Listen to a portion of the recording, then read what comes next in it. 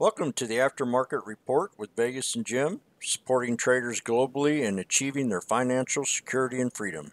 I love stocks. Today's date is October the 21st, 2019, and we have a great watch list for you today. Oh yeah, we're going to talk about Beyond Meats, Teva, UPS, and ONTX. So we're going to talk about Beyond Meats because, as you guys know, this is the fake meat company, and this had a rollout back in, I think a few months back, 3 months ago, back in Manhattan, and they launched this at the Dunkin' Donut stores. They were actually testing, doing a test pilot on how the Beyond Meat product was going to sell. And you know what? Shockingly, it is the sales forecast in Manhattan was double than what they even predicted. It actually has become the number 2 selling sandwich in Manhattan. It actually surpassed only by bacon, egg, and cheese on a bagel. So you know what? As a result, um, they actually are launching this nationwide at the Dunkin' Donut locations in more than 9,000 locations. And this will start November the 6th. And this was formally announced today officially. So I guess the test pilot really went well. And so they're very excited to now branch this out to 9,000 Dunkin' Donut stores. So that's fantastic. I guess the demand is there, right? That's right. So, Jim, let's hear about your options trade and also about this chart. Yeah, I got in the options contract today at the 115 strike for October 2019. And I got it. I bought some, and then I bought more and brought my cost average to 115. So I'm bullish on this trade. I've been bullish on it for a long time. I've been fighting the bears on this trade also. So they're still going to be trying to bring this stock down, but I think we hit exactly where I wanted it to hit at, and I called it out in the room over the weekend. I said 105.95. We hit that today. We actually hit 105.56. This had a high of 239.71, and analysts had it uh, brought down to 125. One guy came down here and said that in a way. But I'm satisfied with that 105.95, and we did hit a high today. I'll bring up the 20-day chart. This is a TTM squeeze. We have the 9, the 34, and the 200 on it. So this is one of my charts that I use when I'm following trends. It did sell off first thing this morning and hit that support, hit a double bottom to be exact. And I love them double bottoms. I knew we were going to have a play out of it today because of the way it bounced pre-market and it hit that 115. So I hesitated and I waited for the options trade to pull back and maybe hit that double bottom again. And that's right where we hit. And then we ran all the way up. So I've got 7 contracts of this. I'm bullish on it. I think I can take it to 115, and maybe I'll start putting it on my watch list. Well, I forgot it on my watch list, but I'll start trading it more. And we're just going to go ahead and move on to the next ticker. And that next ticker is TEVA. Okay, so we're going to talk about Teva. This is one of the ones that Teva Pharmaceuticals, I'm a big fan of Israeli tickers, and Teva obviously is an Israeli company. They also have a location in the US. But Teva Pharmaceuticals did surge because they did have a settlement announcement that would resolve all the allegations with regards to the opioid crisis. So under the deal, Teva is definitely going to be donating $23 billion. That's a lot of money in opioid addiction treatment drugs and pay $250 million over the next 10 years. So the stock did rise earlier in the trading day. It ended up on the day more than 8%. And, the company said they are in agreement with a group of attorneys from North Carolina, Pennsylvania, Texas, and Tennessee. And they're very happy to finally resolve this in a positive manner and obviously helping to contribute to solve a nationwide opioid epidemic. So, Jim, let's hear about this Teva chart because it did have a nice little pop, and then I see a little bit of a pullback here. So, Yep. what can we see? Well, I'm still a little bit bearish on it, but I'm not 100% bullish on it. So I'm about a 50-50 gamble here. I did jump in on the option, so I'm going to swing this into tomorrow. We know that Buffett's involved in this trade too, so he likes the company. So we had a yearly high of 23.97, and it pulled all the way back with this opioid crisis and all the blame mongering to 607. I don't personally think it's their responsibility, but you know, life goes on. So we got to hit a double top up here right around the 844 area, and we hit that today. And the next resistance levels, and we're going to pull this on up to a 20-day chart, or at least look at the yearly, and I can probably get a better look on the yearly here for a new resistance and some new supports. We're going to look at the year real fast. So I'm seeing maybe another bounce up. I'm going to say right around the 884, and we did hit that, so that's probably where I might exit. But we got to bust this double top area, and that double top is at 844. So we're going to pull up the 20-day chart and have a look at it. I like to kind of just look at it. 884 is going to be my resistance for tomorrow. Pullback support is going to be no lower. I like to see that 786 hold. If that doesn't hold, it's going to dip on down to a lower support. And I see that lower support right here at 750. So if it doesn't start showing a positive move tomorrow, I'm going to go ahead and get out of the trade. But well, these are the support levels. We got a low at 750. We're going to have that probably at third support there at 771. That second one here at 786, and that first one at 806 that I called out in the room. And then we've got the resistance levels at 844 and 884. And that's going to be TEVA. I think we're going to be on the rebound, but that's an awful lot of money, $48 billion. And we're just going to have to see what happens with it.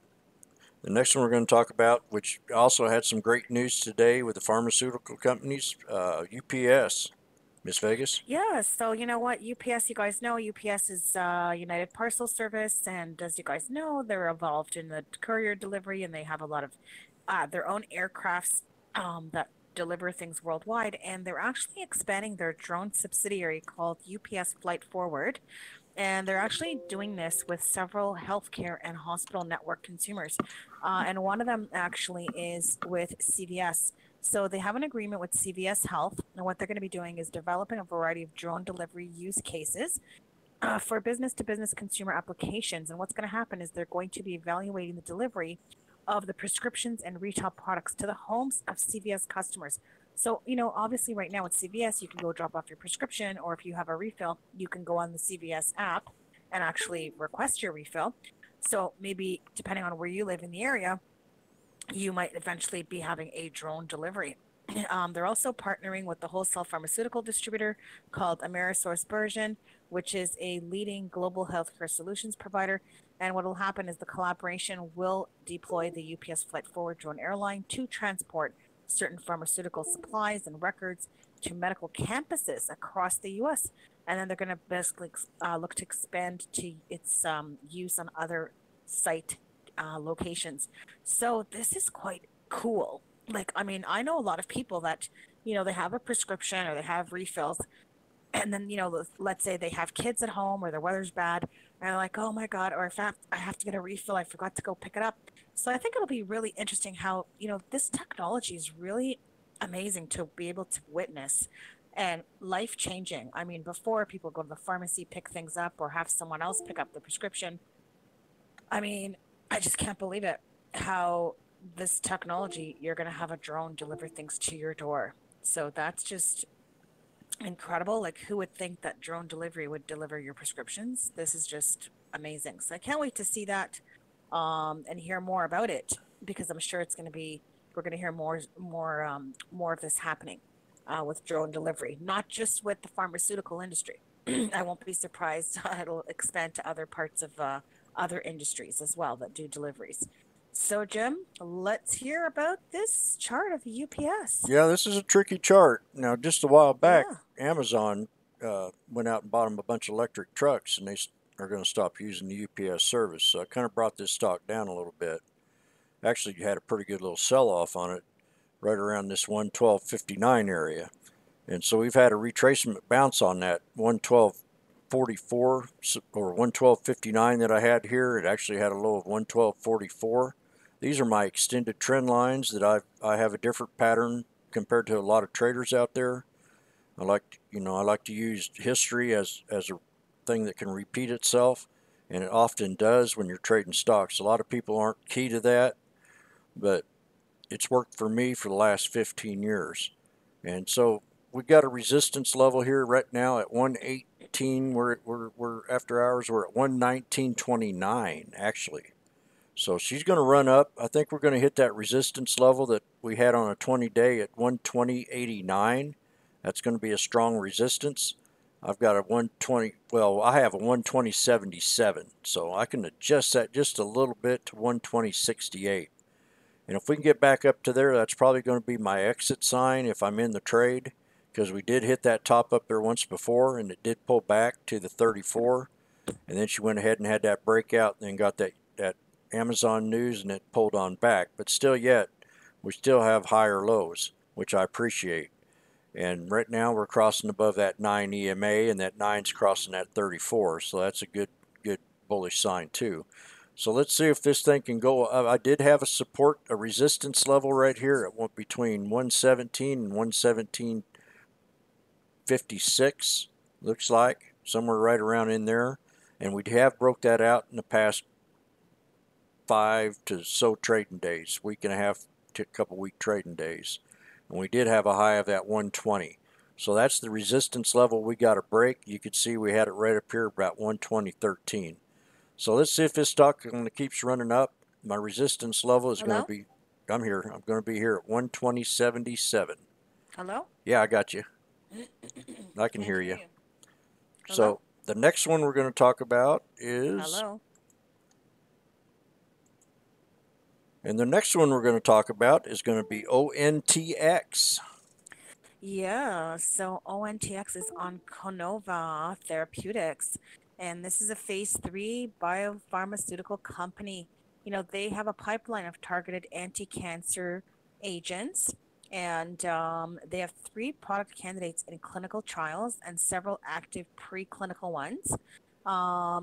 They really looking for, they want to basically help people with acute myeloid leukemia, and there's not really a lot of advancements in this area. So they're currently dealing with, I guess, doing some testing to see what is available, and looking to hopefully help some medical treatments in the future. But ONTX, the reason we like it is we could see today there was a nice volume surge there, huge volume bars coming through, and we also have a gap fill, and looks like the gap wants to get filled. So I'm going to let Jim talk about this chart. And some people I know are swing trading it. Some people probably day traded it, but definitely keep this on watch because the gap's still not filled. So there could still be a continuation on this tomorrow. So Jim, let's hear about ONTX chart. All right, yearly high on ONTX was 605 and the low was at 71. So we're down here at the bottom. Looks to me like a nice little fish hook. You could almost say it's turned into a cup, but you can see it on the 20-day chart, that 71-cent low. I got a low support here at 95. I'd hate to see it go any lower than that. If it does, we've got an 89 right here. So that 89 is going to be your low support. And I'm going to put another support right here at 103. That's going to be your first one. And the resistances we got to break is going to be that 114, 118, and 128. So let's pull up the 20-day chart. Just have a look at it. You can see what I mean by a pretty big old bowl right there. And the gap that we got to go ahead and get to is going to be that 128. If it breaks that 118 and hits that 128, then we could be sailing up to a new high of 156, 158 area on the 20-day chart. And that's ONTX. And that's it for the aftermarket report. And Miss Vegas, you got anything to say goodbye? She's probably not here, so we're going to go ahead and shut No, this. I'm here. I'm Oh, here. I'm okay. here. I was just gonna say, today was actually not a bad day in the markets. A little bit slow, I found on the Pennyland. Um, not as busy, so we'll see what tomorrow is going to bring. But the markets, had on the market on close was on the buy side, so we'll see what that does tomorrow. And don't forget that we have a lot of earnings as well. So sometimes with earnings season in the pipeline, uh, people don't want to hold a lot of stocks. They want to wait and find out what's going to happen with some of these mid cap, large caps, because they really relying heavily on guidance information as well. So stay tuned. We have a lot of earnings tomorrow, and we have McDonald's is one of them. So definitely keep a watch for the information on many, many, many big players. So that's it for now, Jim. Have a great evening, everyone, and we'll see you tomorrow. All right. Well, I've started an options challenge myself. I've started trading options about 2 or 3 months ago when the pennies were kind of slacking, and I'm liking it. So I've got an options challenge that I started in the room, and I'm posting all my buys and sells and my P&Ls at the end of the day and at the beginning of each day if I can remember to do all that. We do manage a pretty good sized room, and I want to thank Miss Vegas for getting me started in these options, and that's very appreciative. We also have a little link here for our Twitter bird. Follow us, hit that link. We're up to 714 followers. We want to get to that 1,000 by the end of the year, and that's going to be the I Love Stocks icon that you see in the right lower right corner right there. There it is. And then we also have our Stock Twits links right here. Pinterest, our YouTube channel. Please subscribe and ring that bell for future updates. And we also have a little merchandise store where you can buy some of our merchandise. Well, this is the Aftermarket Report with Vegas and Jim. We do appreciate the follow. And please ring that bell and subscribe. And today's date is October 21st. And we love stocks.